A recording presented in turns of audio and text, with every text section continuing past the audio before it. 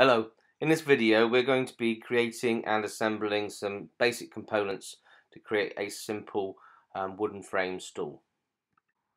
So once we've opened Fusion, if we give our file a name by clicking the save icon, what we're going to do is start off by creating some sketches on the bottom plane, and these are going to be the profile of our timber pieces. So if we click 20 and then the tab button to move to the width to put 32, then finish sketch. We can then extrude to a new component.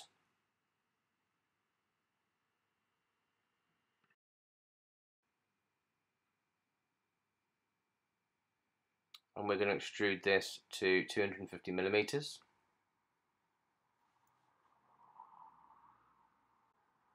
Then we're going to create an identical one next to it. These are going to be the first two legs of our stool, same size, 20 by 32. Then extrude it to 250. We're then going to rename our components so we know what each one is. So we're going to create our first joint. So if we sketch on the surface of our plank of wood, or what will be our plank of wood, and we're going to take a 32 by 32 square off the top to make our halving joint. So we're going to extrude that back into the joint by 10 millimeters, and there's the first part of our halving joint. So make sure it says cut. Okay. We're going to do exactly the same on the opposite leg.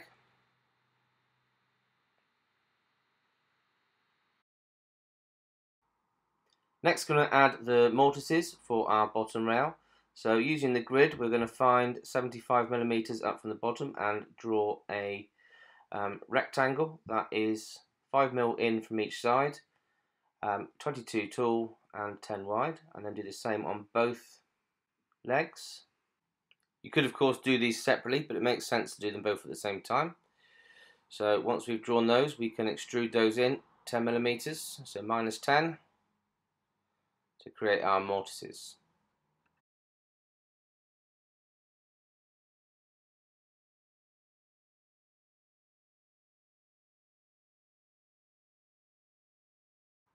So next we're going to create our next couple of pieces of timber, so our top and our bottom rails.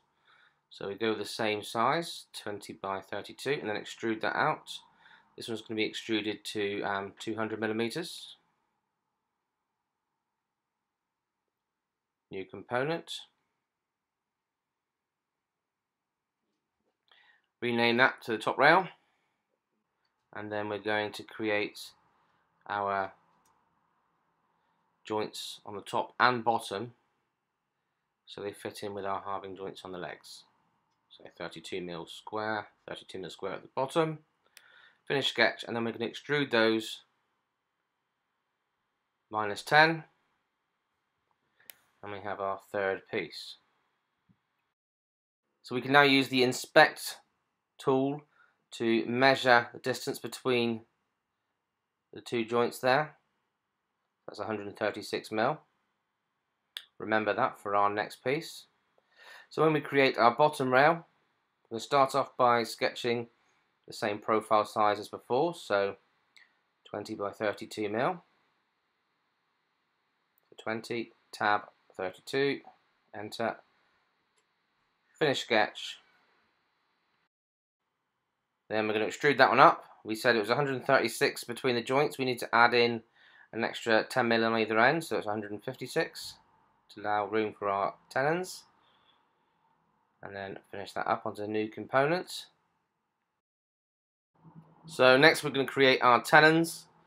So if we sketch on the end of our bottom rail, and we're just going to create an offset that's -5 to follow the outside of that rectangle. Click OK,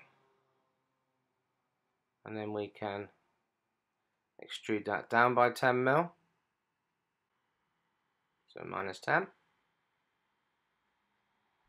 and that's going to cut, and then we're going to do exactly the same on the opposite side.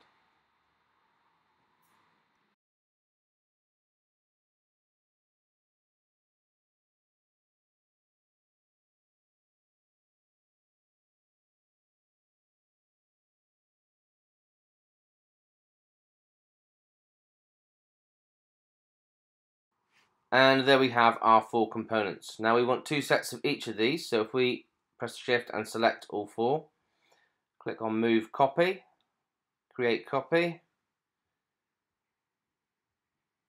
make sure that's checked, and then drag a set away from there. So if we say 100 mil away, click on OK, and we've got our second set. Now because they're copies, if we make any changes to any of these, it'll also make the same change on its copy.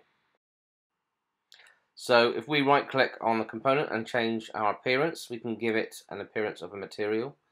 So I'm going to choose some solid woods. This gives you a more realistic grain on all surfaces. You might have to download the option you want first, so click on the download icon, and then once it's downloaded we can just drag it and drop it. You notice if I change the material on one of the pairs, it'll automatically change on the other pair as well, because they're 2 copies of the same component. So there we have our pine effect. Next we're going to start assembling them. So if we click on the joint, we can choose that surface there, or that line there, and attach it to that line there. We want those 2 to line up. Okay. First joint, fine. Make sure it's rigid, which it is. Then we're going to attach our second leg to the top rail. So click on joint again. Choose our first area. So if we click on that surface, the middle of that surface. Now this time it's upside down, which is fine. We can just rotate it 180 degrees and then click OK. There's our second joint. And then we're going to do the same for our mortise and tenon joint on our bottom rail. Again, we can flip it so it's the right way around. That's good.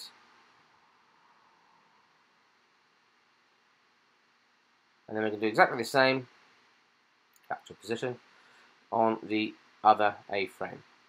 So we have our 2 sides of our stool frame.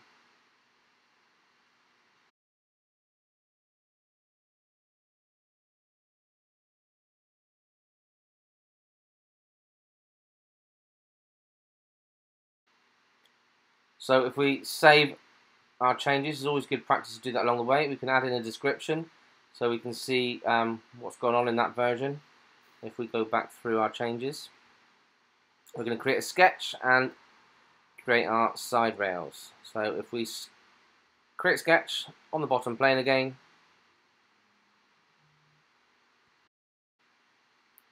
so the same profile as the other pieces, so 20 mil, tab, 32 mil, okay, and then finish sketch, and we're going to extrude that up by 300 mil.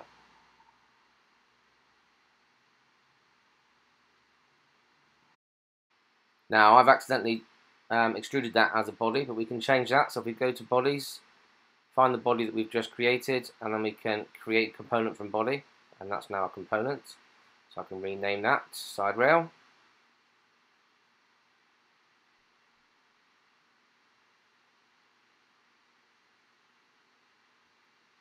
And then we can make some copies if we want 3 of those. Now remember, any change I make to the original will also appear on the other 2 copies. So we're going to create our dowel joint. So if we create a sketch on the end of one of our rails, zoom in so we've got the nice fine grid. We want to put a circle. So if we find the middle of that, and then the middle of the side, we can extrude those lines or follow those lines out. It'll find the center of our rectangle. We want a 6 mil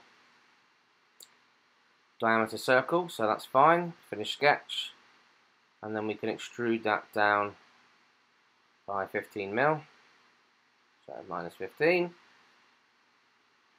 And if we click OK, you'll see that that's actually appeared on all 3 rails there because they're copies of each other. So then we're going to do exactly the same on the other end.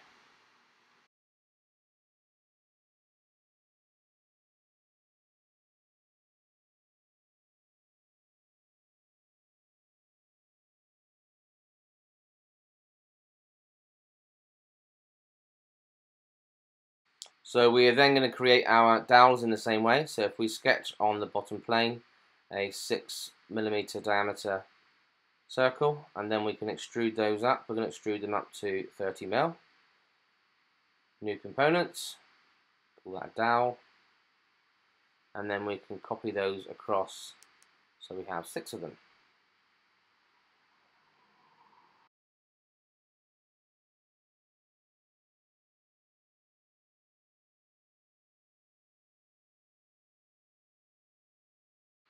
We can then create a joint to assemble the dowels into each one of the holes on the ends of the side rail.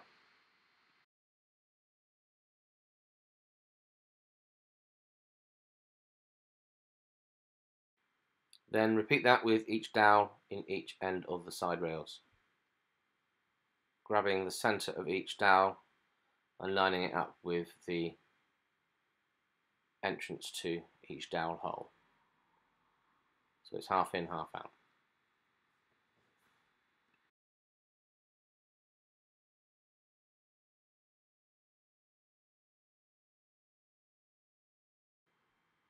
Next we can create the holes for our dowels to fit into on our A-frames. So if we draw a sketch on our first leg, we want to know where to put this, position this circle. So if we start by drawing a rectangle, we want it to be 21mm down and 12 across, and that's going to be the centre of our circle, so our 6mm circle.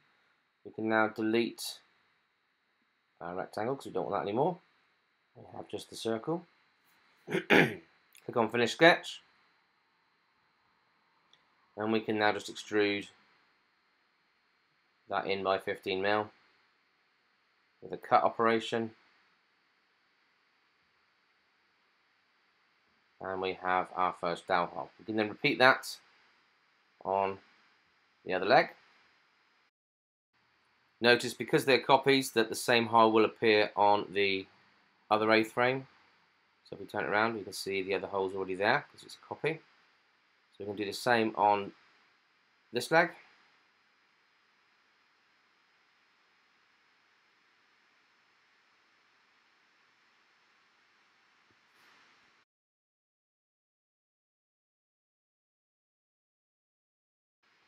And then finally, our dowel hole in the bottom rail. So if we find the centre of the top and then the centre of the side, it'll automatically find the middle of that rectangle. We want our 6mm diameter hole. So 6mm. Finish sketch. And then again we can extrude that in by 15mm. So minus 15. And this time we've got the other hole there, but actually we want it on the other side. So we need to amend our joint. What I've done is I've accidentally placed the bottom rail on the other A-frame the wrong way around. So if we can click on our joints, we can edit joints.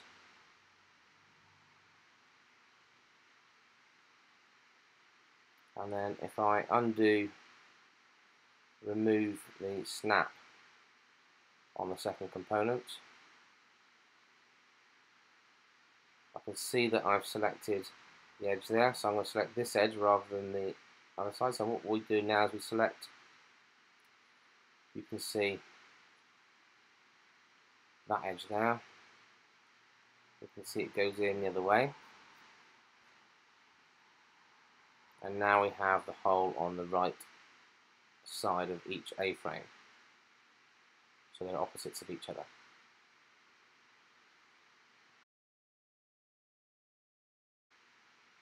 And now we can start assembling our side rails to our A-frame. So taking that joint there to that component there, we're going to flip it, and then we want to turn it 90 degrees so it's the correct position, and we can click OK, and then do the same with the other rails.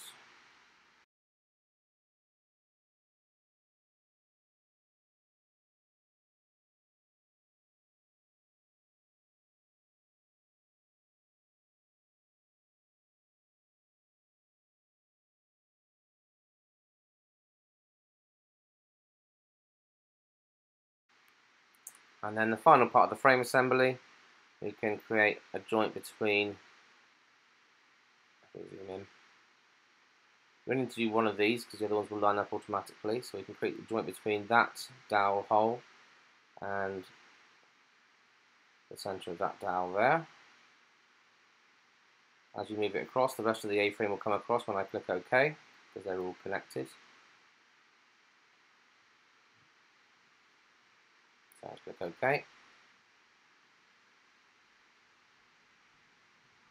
And you'll see, and now we have our completed assembly. So finally, we're going to create our seat. So if we sketch on the top surface of that rail, we're going to create a rectangle. We zoom in and see it from the top. We can zoom in so we've got our nice fine grid. A bit further, there we can see our fine millimetre grid now. So I'm going to start my rectangle level with the edge of the A-frame, and we should be 300 wide and 250 across. Or 250, it should be 200, sorry. So what we can do is we can change that to 200 by double clicking on it. There we go. Finish sketch. And now we can extrude, make sure we get the whole surface. Our new component up. Name that seat. We're going to round off the edges using a fillet tool. So click the edges you want to round, and then we can just push them in by a 10mm radius. And click OK. And then we can assign our material. So we're going to give that a fabric appearance. So if we close up the woods, we don't want those anymore. Let's go to leather and cloth. I'll just go with the blue cloth. You'll see there's a grain of the cloth there. So you can see the woven effect. And we have our finished stool. Save it, and we're done.